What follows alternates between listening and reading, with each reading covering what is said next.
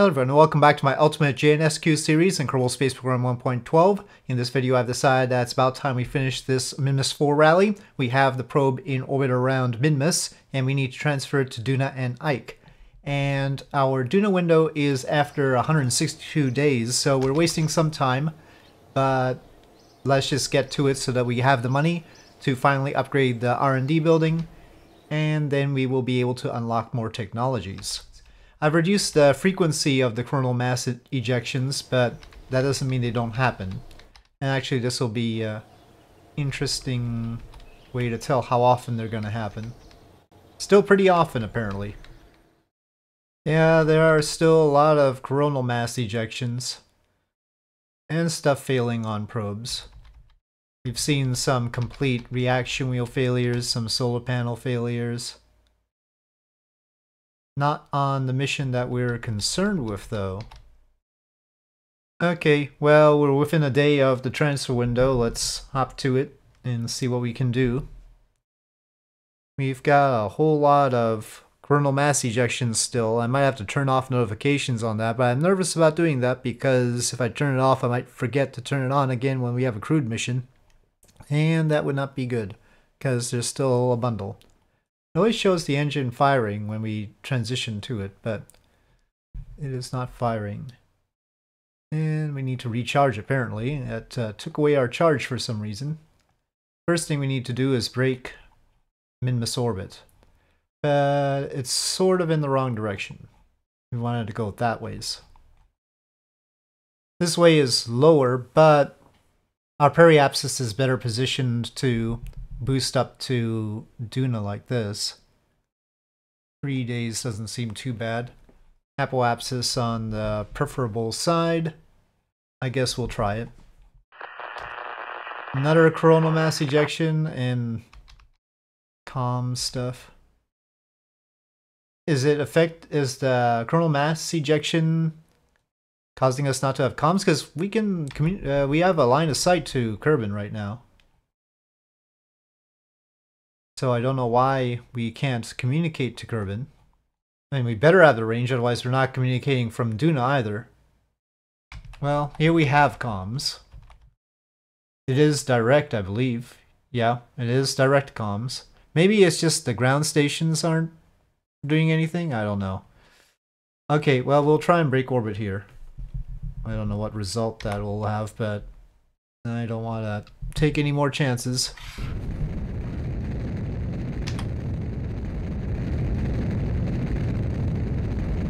Okay, we are on departure. Well, I don't want a full 25-day orbit out of this. We better be able to exit before then, but it's not going to be soon, it doesn't look like. By the way, I tried to replace MechJeb, speaking of things that aren't working. Tried to replace MechJeb, but MechJeb wasn't interested in working anyway. Well, there's an encounter. We could probably do a minor adjustment to make it better, but there's an encounter, so let's hope. 17 days.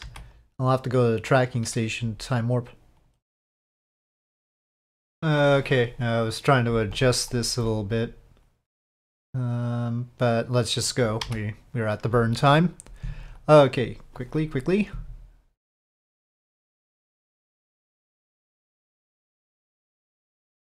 We just need to fly by Duna and Ike. Ooh.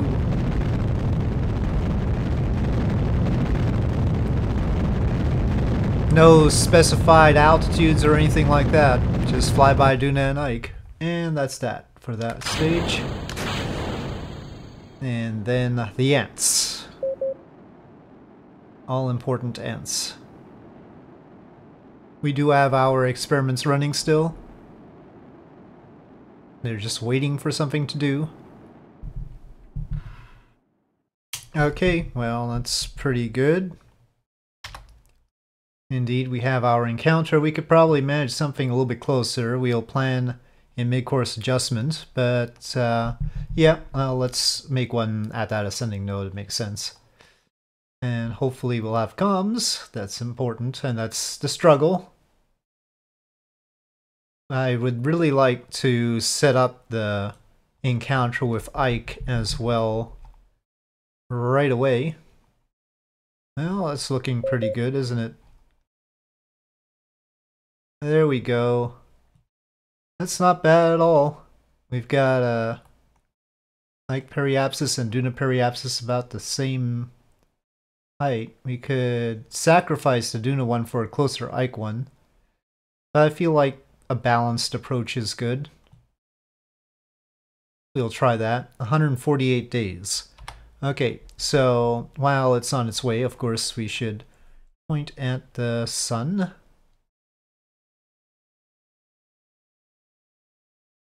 And alright. Well, I should probably turn off the mentions of all the storms, but I'll have to go through all the probes to do that. But to the tracking station, we will time warp the 78 days till that mid-course maneuver. Okay, I'm going through and making sure that nothing is going to inform us about the space weather or their batteries. Okay, well, we are here at the mid-course adjustment. We have 77% signal strength, so not perfect. We are pretty far away from Kerbin, but Kerbin's going a lot faster, so we do have to worry about it. Fortunately, we are hoping that this particular burn will set up our flybys. And the mission requirement didn't say anything about transmitting science during the flybys. So it should be enough. Okay, go.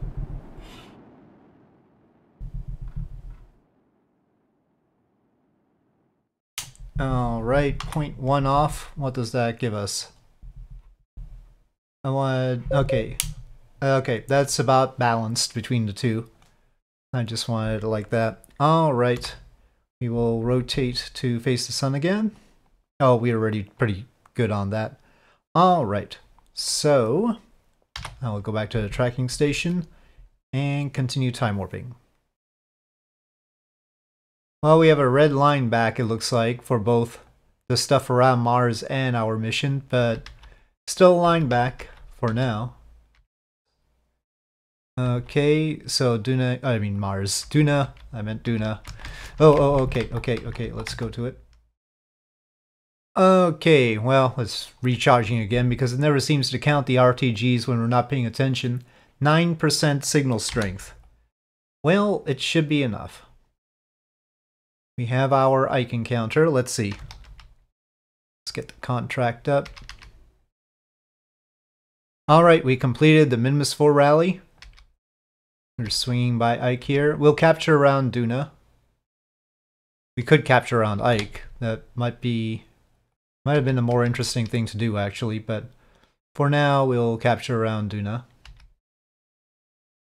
Okay. A little bit high, but should be okay.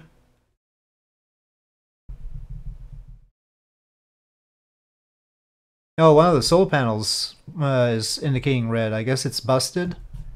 Might be just the antenna on it, I'm not sure. I missed that message. And one of these antennas is yellow, malfunction. Data transmitter. Solar panel was a critical failure. Huh. Thought I was paying attention, but apparently not. A little bit high to capture. Sort of awkward. Not efficient. It'll be enough, but I probably should have tried to capture lower, after all. And our inclination isn't great for Ike either. I don't think we're gonna get this over to Ike. We'll just leave it be, though. It'll continue to do what science it can. It is running the micrometeoroid impact data. And let's see. Magnetometer doesn't have storage space, but eventually that'll be fine. I guess we'll transmit that eventually. Well, apparently not right now. Not enough space for the on the hard drive. Okay, well, to the sun for now, and eventually it'll transmit stuff. So we will get some more science from Duna, but for now, it's probably going at a really low rate. 0.1 bytes per second. Yes, but it's transmitted 217 credits so far, so, you know, seems pretty good to me. Alright, but the main thing was the money. Let's go back to the Space Center. Okay, so here we are with 1.6 million, and I will spend the 902,000 in order to upgrade the R&D building. And we have some science to work with here. I am somewhat tempted to see if space planes actually work in JNSQ. And we do have the ability to unlock the Mark II parts here. And that's a whole bunch of experimentation that's probably going to be costly, though. We don't really have, well, we do have a small cargo bay. So, I mean, if there was a small sat contract, and, I mean, I'm just curious whether it's going to come back down safely. We've had some weird issues with the heating, haven't we? So, yeah, it's a question. But that'll take about all our science because we'll need the wing parts from here as well. So, that's, and of course, we might as well just pick up the aviation and aerodynamics, fill out that bit because we're up to that tier. And I don't know if we want to go with the fuel systems yet. Precision propulsion. Oh yes, the Delta 3. Just what I needed. Oh, that's an interesting cryogenic engine. But cryogenics, I'm still not... Oh, there's RL10B2 right there. Correct ISP and everything. But yeah, I don't know about using them for long trips. That's a nice ISP though. This engine has an even better ISP than the RL10B2, so a 400 expansion ratio. Crazy stuff. But actually, another option was to get the science lab. And the science lab is here, the mobile processing lab. And the reason we might want that is because we can start doing the station contracts. Launch a new space station requires that we either have a science lab or a laboratory. And that's the only thing we don't have met here.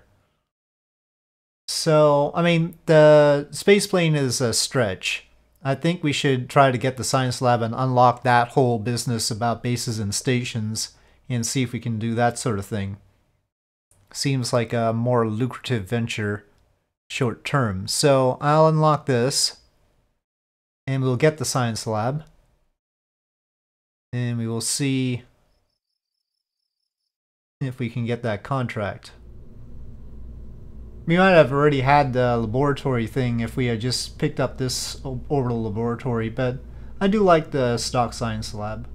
Okay, so let's see what the contract would give us and whether it's worthwhile. It's not giving it to me. It says met on the laboratory. And it says met, must meet, but why target body must not be the sun unmet? Why is it unmet here?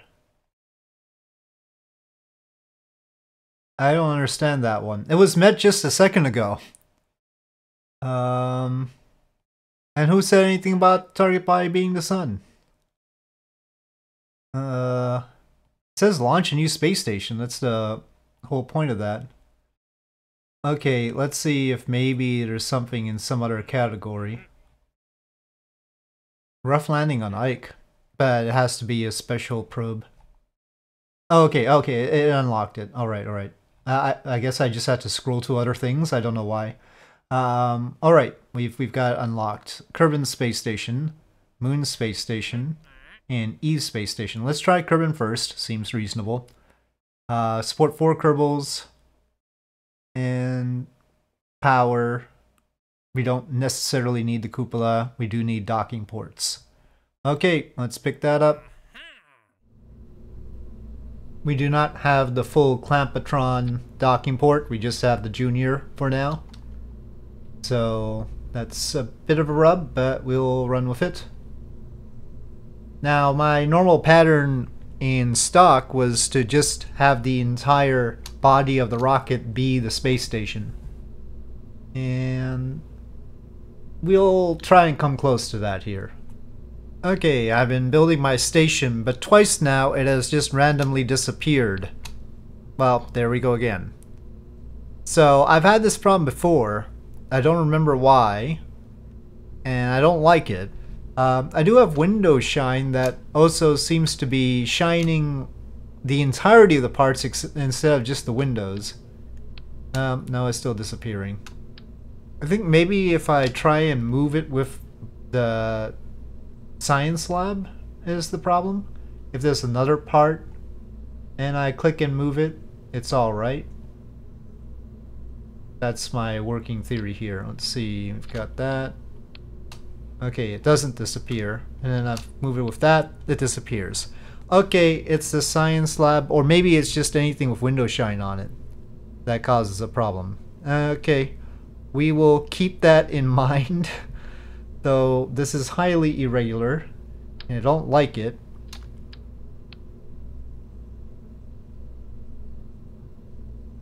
I'm wondering if we can just launch a body like this and have it be a depot as well.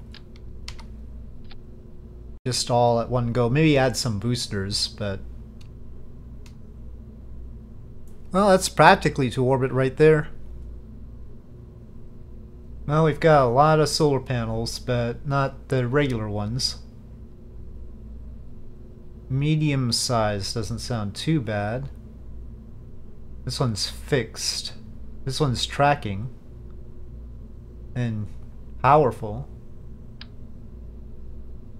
Okay, that should probably do it. Probably.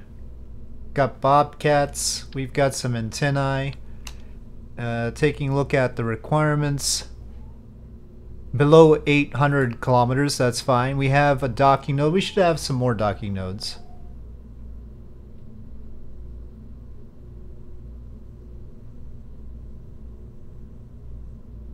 Eventually, we'll just have an engineer replace the top one, and so in order to do that we should make a different part the root part. That way the engineer can take that off and put the regular docking port on. We'll block this window. It's just the best place for a docking port right now. We've got plenty of supplies on board. We're making good use of our mass cap. We put some RCS propellant on, just a little bit, and we'll put some thrusters. We only have a tiny reaction wheel on here, and I do wonder about adding a bigger one, but well, we have a small one there. I guess we'll add that too, because our crew modules here don't have one. I wanted to add a recycler unit. I'm gonna have 2 banks of solar panels just in case we have a failure. Really expensive though. External ECLSS module. Have 2 of them. And let's make sure that the hitchhiker storage container has the basics though. Scrubber and pressure control. Scrubber, pressure control. Okay, what I want is a recycler. Water recycler. Waste processor. I don't know if that helps anything. Extract ammonia. Don't think I need that. We'll just have a bonus scrubber on this side and a bonus pressure control on this side just in case. So we'll have 2 water recyclers. Okay, that's a lot of stuff. Let's launch it to Kerbin orbit. Okay, well, is it satisfied? Support for Kerbals. It says the cupola is optional, so we're going to trust that. Otherwise, this is not enough. Let's go ahead and wait till daylight to launch.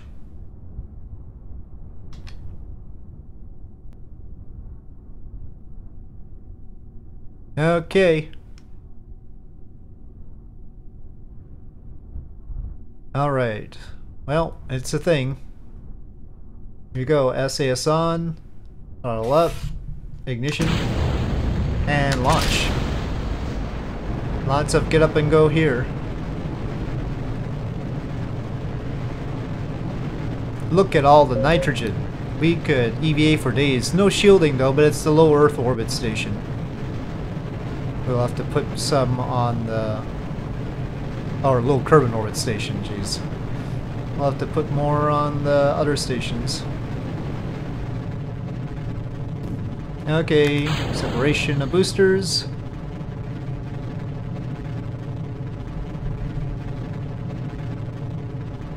Trying to go as flat as possible at this point. Okay, fairing separation. Probably throttle down a bit. It didn't have a minimum on the altitude, so we just have to be in space. It's getting a little bit tight here. Come on, station.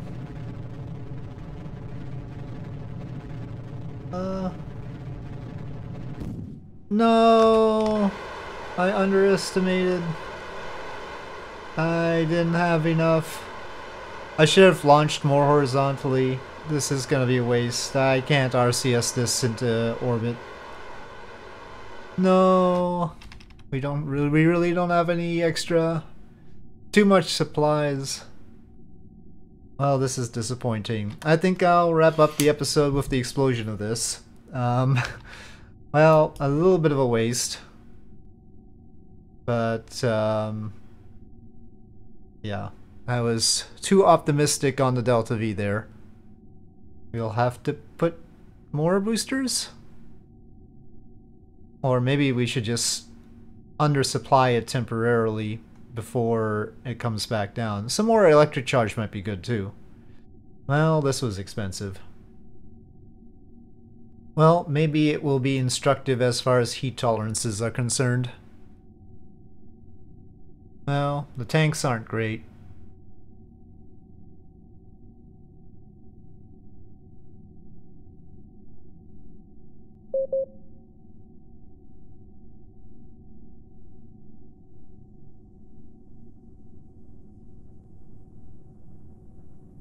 And explosions.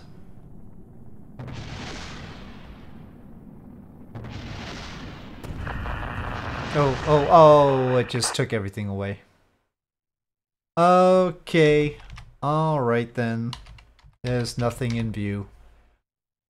Okay, well, we'll definitely start off by launching a new space station next time, which will be improved. And yeah. Yeah, we will proceed to launch other space stations elsewhere, and then we'll see what we can do from there, because there's a whole associated set of contracts for the stations. They'll have crew rotations and all that business, and we'll see how it goes.